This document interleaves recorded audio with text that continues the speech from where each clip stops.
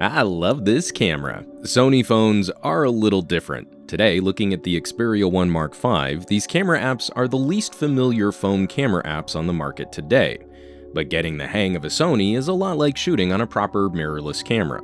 You can keep it simple, or you can get into granular controls. Most people will be familiar with iPhone-style camera apps, controls on one side and a sliding menu of modes on the camera viewfinder. This is quick and convenient, but it's kind of terrible design. It often prevents you from focusing on the rightmost edge of your screen when shooting video, and if you add more controls to this layout, it blocks more of your viewfinder. Adjusting these controls, it's pretty easy to accidentally switch modes. Sony is one of the only companies not copying Apple in this respect, but that means we get a different collection of camera apps. Specifically, we have 3 separate apps: Photo Pro, Video Pro, and Cinema Pro. They each do what you think they would do based on the name: photography, video, and cinema cropped content. Starting with Photo Pro. A thin strip on the left houses modes, menus, and a selector for camera lenses. The center is our viewfinder. It's wonderfully clean with a small strip at the bottom to show you shutter and ISO. Touching the display toggle on the left will show or hide a level and a histogram. Otherwise, almost nothing else will ever block or distract your view while composing a photo, because the right side of the screen houses all the other camera options and controls we would need to shoot a photo. Right now, this is in full auto, and you can see the boxes grayed out for the controls the phone will manage for you. You can still toggle the drive mode for burst photos or to use your timer. The style of autofocus and focus area, flash controls, and whether you want the autofocus to aim for eyes, just faces, or to disable eye and face tracking entirely. It might be intimidating to have all of this on the screen the first time you see it, but you're not really interacting with much of it for every shot. You mostly just point the viewfinder at your subject and touch the shutter button. Reviewers who act like this is so difficult are basically just telling you that they're bad at photography and bad at technology. But let's take a look at a couple alternative modes. Sliding the left camera dial to program mode, we're still mostly shooting in auto, but we get a little more control over exposure. Looking at the boxes on the right, now we can adjust our ISO, we can change our metering mode, we can add creative look filters, adjust white balance, and change our HDR processing, either maximizing our dynamic range or delivering a more HDR style shot. Again, professional photographers aren't tweaking all these settings with every shot. They might change 1 or 2 to match the scene in front of them, and then they take photos until those conditions change. But the best part of program mode is the larger exposure dial on the top right. If you want to make a photo darker or brighter, you slide this dial and it makes the adjustments for you. We can make these exposure changes on almost any phone by tapping to focus and then sliding a fiddly little slider. But instead of such a tiny and delicate exposure slider on your screen, where you could tap and miss focus, the focus and exposure controls are separated on a Sony. In our screen sharing examples so far, what we've shown comes from half pressing the hardware shutter button, but we can also tap on the screen like other phones. This little indicator box pops up and the phone will track that item until you touch the focus release button on the viewfinder or you tap to focus on something else. It's one of my favorite features on a Pixel, that subject tracking. You tap and then make an adjustment to your frame and you don't have to make other focus adjustments. The phone tracks your subject and it allows the photographer to pay attention to the rest of their frame. Similar to other mirrorless cameras, we have a shutter speed priority mode. Here we can prime the camera for the shutter speed we need. This is great for long exposures or for capturing fast action.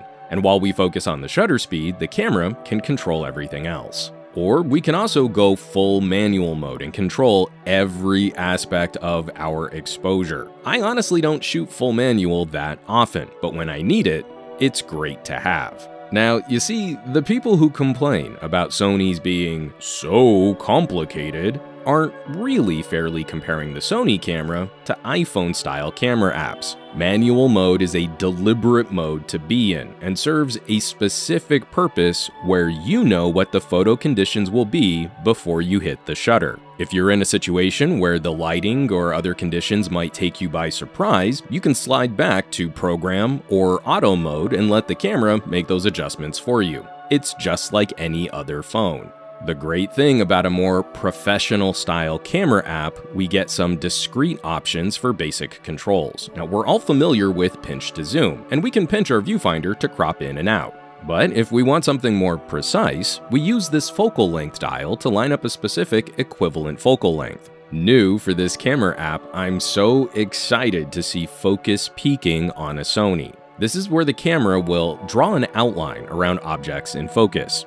Sony autofocus is the best in the game, and it's incredible at tracking faces and eyeballs, but sometimes you need to force focus on a specific part of your frame. Now we get a visual confirmation of exactly where that focus is. Again, this all might seem overwhelming at first glance, but there is one more trick in the Photo Pro app where you can slide to basic mode, which is a little more familiar for people coming from other phone cameras. It's still a Sony flavor of a basic mode, but the pieces should be recognizable. There's a shutter button on the screen, the camera's zoom range is on the right-hand side, a toggle to shoot photos or videos, and a toggle to swap to the front-facing camera. Instead of a mode slider, we have a settings slider, and thankfully, even when shooting video, very little of our viewfinder is blocked by controls on screen. For the folks who need that streamlined phone camera, this is one of the cleanest ways to take the phone out of your pocket, shoot a photo, and put phone back in pocket. In Photo Pro, we can tell the Xperia to remember our last used mode, so launching Photo Pro again should return to this basic mode in between uses. I love this layout. The app gets out of your way, and it's really good at feeding you relevant information to help you quickly adjust your shot. It's not about making a phone more complicated just to be complicated. It's about borrowing the features that work on mirrorless cameras and finding analogous settings for a phone. Which brings us to Video Pro. I find it somewhat uncommon to open a camera app and start framing a photograph and then think, oh, I need to shoot a video instead, and then swipe over to a video mode and shoot a video. You can see how this is kind of a techie engineering solution to managing controls, but it still kinda makes sense. When you want to shoot a photo, you have Photo Pro. When you want to shoot a video, you have Video Pro. When you're in each app, you can focus on that specific content. Video Pro follows a similar philosophy. Keep the viewfinder as free of clutter as we can and move controls to the side of the screen.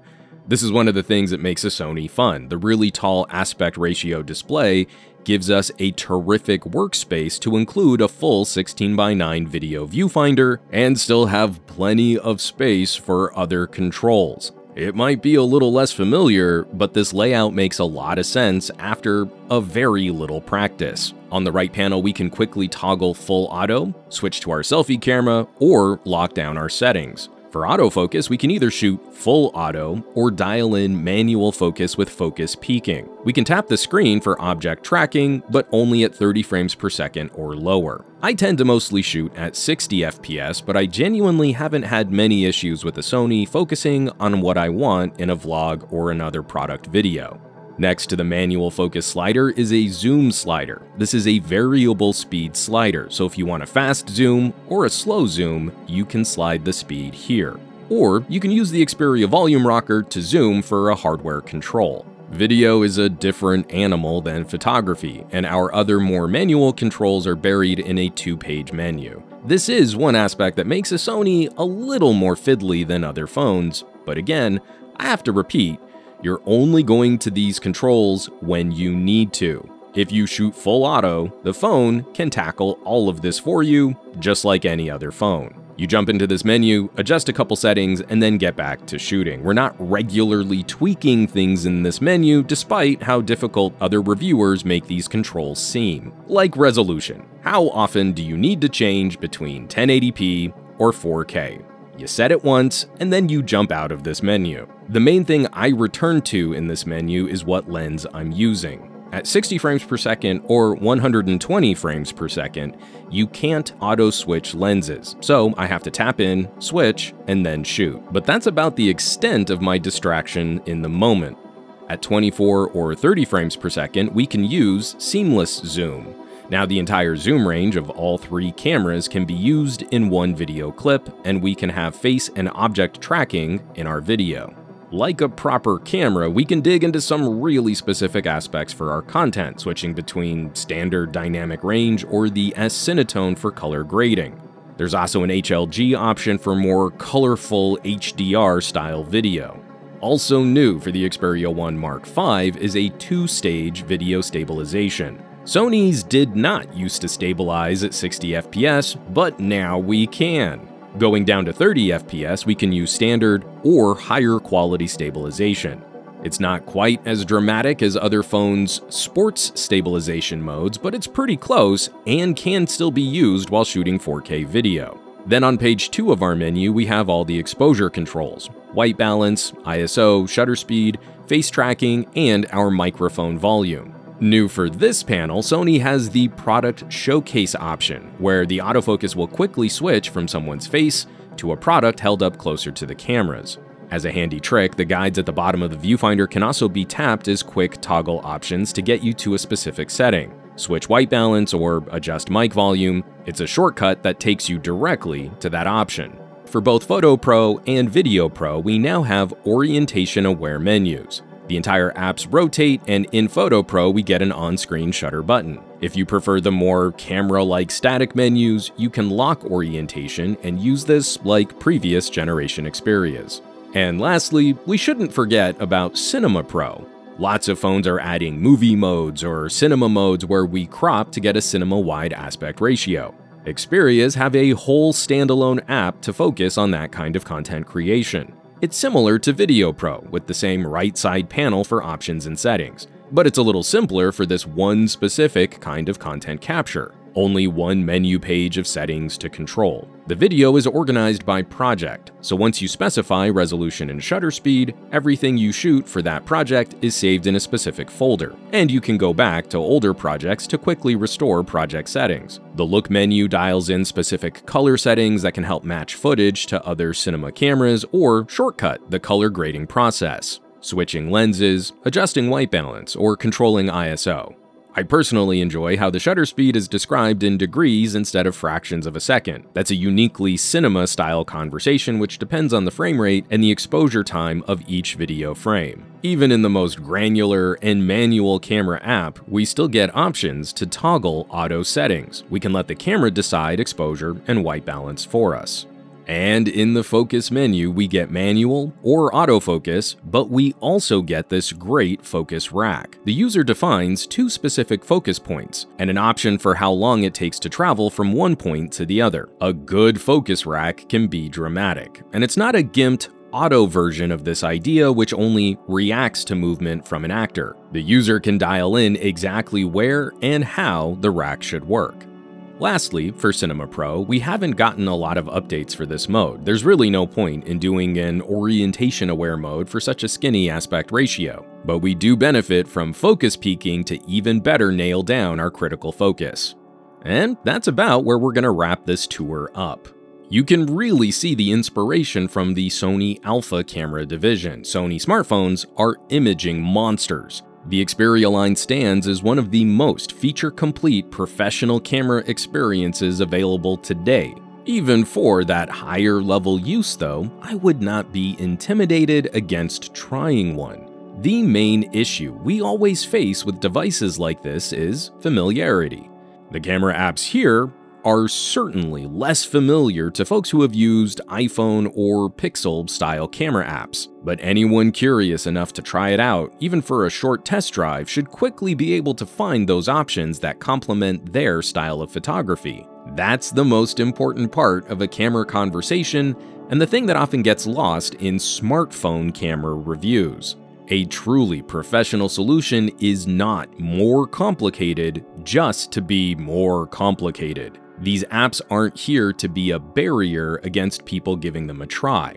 A professional tool should adapt to the user, and you can make the camera experience here as complicated or as simple as you want to shoot. When we look at competitors in the smartphone market, a more streamlined camera app can only be used the way the manufacturer wants you to use it. and Xperia can be more streamlined or more detailed, and the user decides what they want for any given situation. That's why I love shooting on Xperias. I hope you've enjoyed this tour through the Xperia 1 Mark V camera apps. I'll have plenty more to say about the phone with a few more samples and a few more tests, so stay tuned. It's already one of my favorite phones of the year. As always, thanks so much for watching, for sharing these videos, and subscribing to the channel. All the support lately has been absolutely fantastic. Those of you who are clicking links in the video description, dropping great comments and questions, visiting my home site, SomeGadgetGuy.com, or if you're joining the list of names scrolling by on your screen from my Patreon, patreon.com/SomeGadgetGuy. This list is basically the coolest collection of tech pals in the universe, and they get exclusive access to my camera deep dive reviews after I've had a chance to really dig into a phone camera. They're basically the coolest, so I hope you'll check them out. Now, you know where you can find me around the rest of the internet. I host my podcast on Twitch. I'm spending a lot more time on the Mastodons and sharing photos on the Flickr, and a little less these days on the Twitters and the Facebooks and the Instagrams, but I will catch you all on the next video.